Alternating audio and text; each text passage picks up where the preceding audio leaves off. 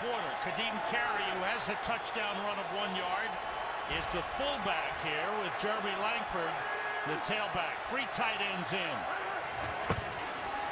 The play fake. Cutler throws to Carey. Touchdown.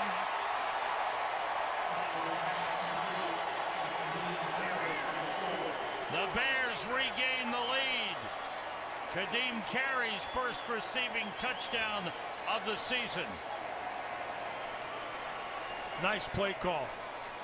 They pounded it in the last time.